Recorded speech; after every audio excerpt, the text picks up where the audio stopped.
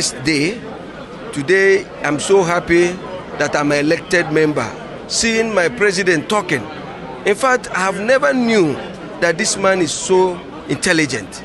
I have never knew that this man is so prepared to serve this country. I saw the love, I saw the character, I saw the charisma, the belief that Nigeria can be a better nation. So I am so glad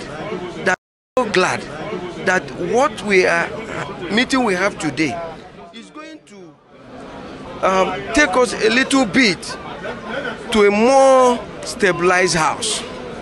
And I'm telling you, as at now, even without talking to us again, we have agreed that we are going towards the government decision. Not minding I'm of Labour Party. As at now,